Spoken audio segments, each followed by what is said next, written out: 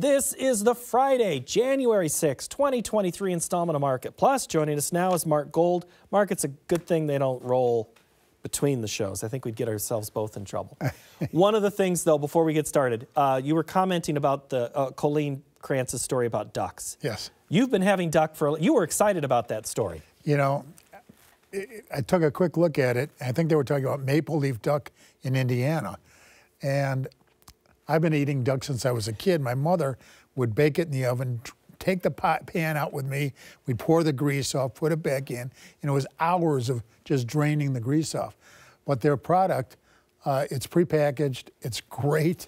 I love their duck l'orange. I'm giving them a great boost here.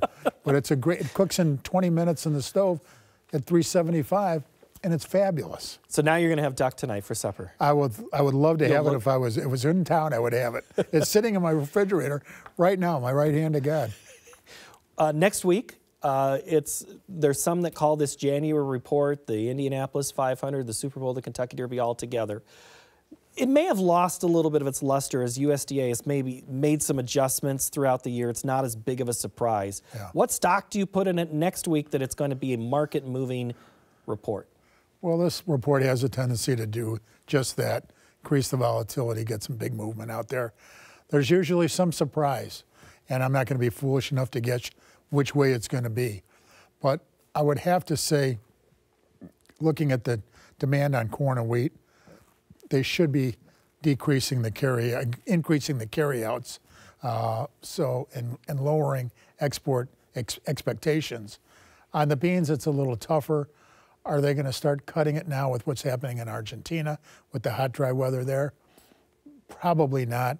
Demand's been okay on the beans, but we're looking at a huge Brazilian crop. The question will become, what are they going to do with Chinese demand?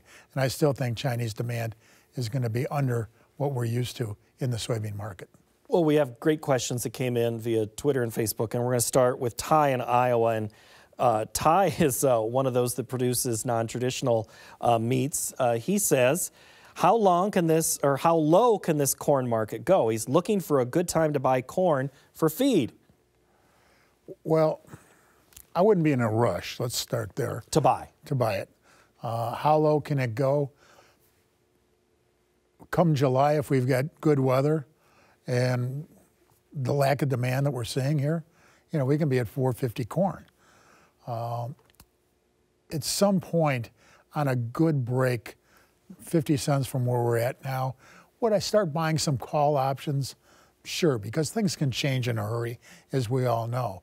But I'm bearish corn, I'm bearish the wheat, neutral to bearish on the beans. If Brazil gets any rains, or excuse me, Argentina gets the rains, look out below.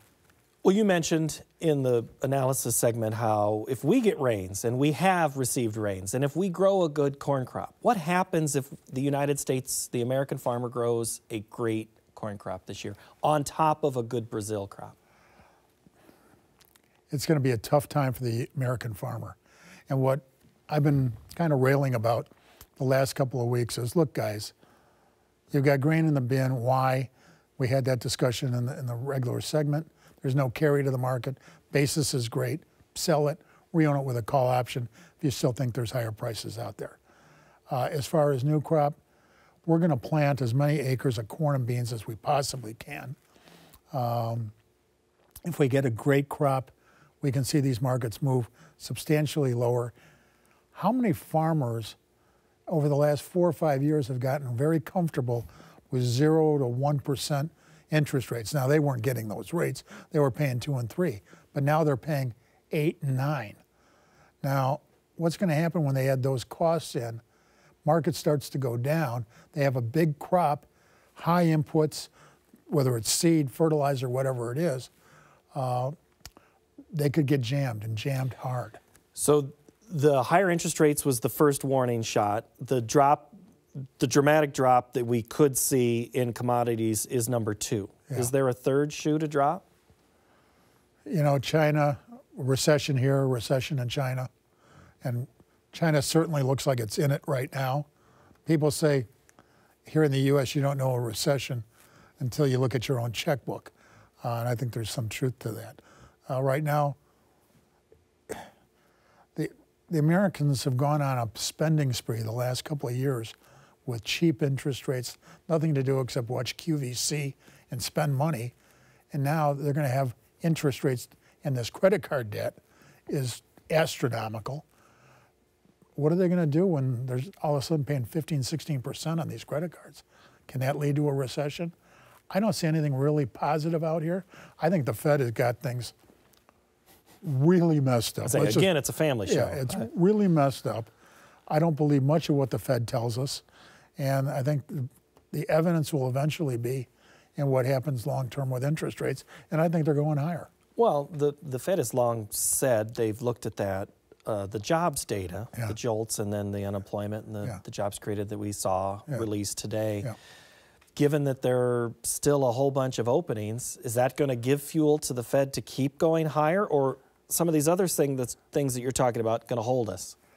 You know, I don't see these employment numbers as being that great compared to other historical times. And I look at all these jobs that are open. People can't get the people to fill the jobs. I just see that there's a whole lot of chains coming together and linking themselves up, which doesn't look good to me from the economy standpoint. Okay. Let's go back to the grains for a minute. We didn't get a chance to talk cotton on the show, but you see cotton as a player soon when it comes to acres. Is the rally that we've seen here lately in cotton tied to buying acres or something else? Yeah, we were up fairly decent for the week. We're up around 85-cent cotton. And I still think we've got to move it substantially higher to draw acres away from corn and beans. With $6 new crop beans and almost $14 new crop beans, farmers are going to try to plant as much corn and beans as they can. So I think cotton's got to stay pretty firm, move a little bit higher to try to attract some acres. Let's get back to questions. Phil in Ontario wants to know a little bit, and there's a certain part of this question I want you to focus on. He says, are we reaching a tipping point for grain prices based on the last few weeks of the specter of the big Brazil crops? But what I want you to focus is on spec selling. You said something very dramatic on the program about some selling that's coming soon. Yeah, the funds rebalance, and they'll start on this Monday. And it looks like they want to sell feeder cattle, fat cattle, hogs, corn, wheat, and beans. And they traditionally, if you look at it, what they traditionally do to rebalance is sell what's high and buy what's low. So could the funds come in and start buying cotton and selling beans against it? It's possible. Now, if we come in Sunday night and it's still hot and dry in Brazil, beans will open up another 10 or 20 higher. Would I be looking to sell new crop if that happens?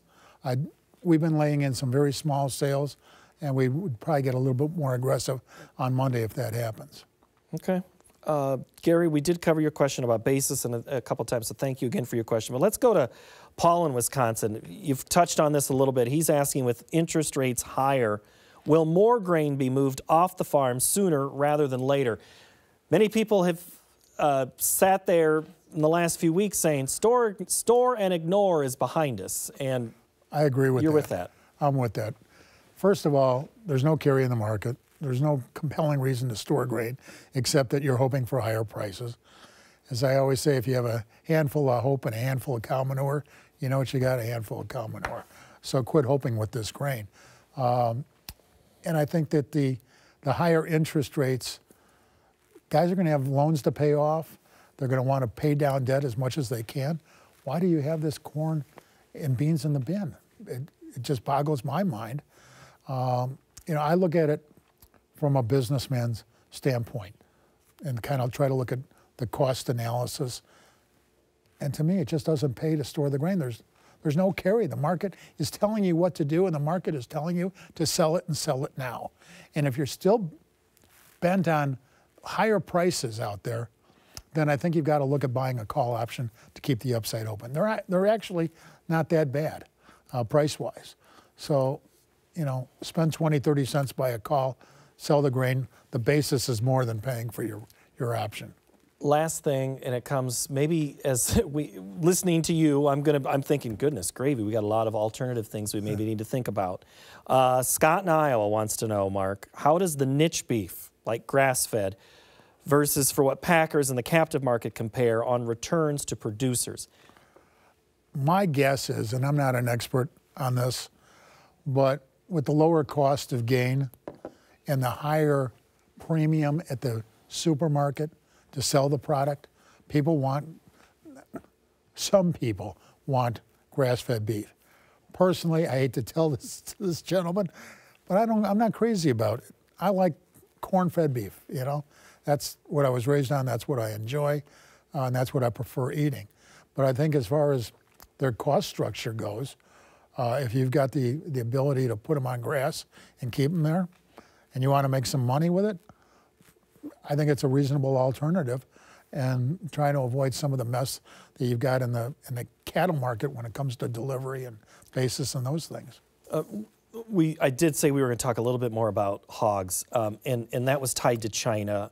It was an 8.5% move lower this week. Yeah. Again, when it comes to China, how long do we have to look to them for signals? I mean, if this COVID turns out to be terrible for the first quarter of 23, is that how long we're looking at? I would say yes, with the caveat being, what's Vietnam going to do? What are the Philippines going to do? What's Colombia going to do? There are some other countries out there looking for American pork that can offset some of this lack of Chinese demand. So can we take a hit between, now and April? Yeah, maybe we can. But if we get hogs cheap, to me, cheap hogs are $60 hogs. Long run, would I be trying to establish some kind of long position with call options? I would. And maybe that drop will be that in point come Monday for some of those funds. Maybe. Possibly. All right, Mark, good to see you. Happy New Year. Happy New Year. I'm glad you're able to tell us something positive. Yeah. I think there was something positive. Yeah. The beans could open higher on Monday. We'll take that. All right, thanks, Mark. Thank you. All right, that's going to do it for Market Plus. Next week, we are going to look at the impact of that big report that we mentioned. We're going to have two analysts in here. Naomi Bloom and Matthew Bennett will be at the table. We'll see you next week for that deep dive. Thank you for joining us this week. Have a great week. Bye-bye.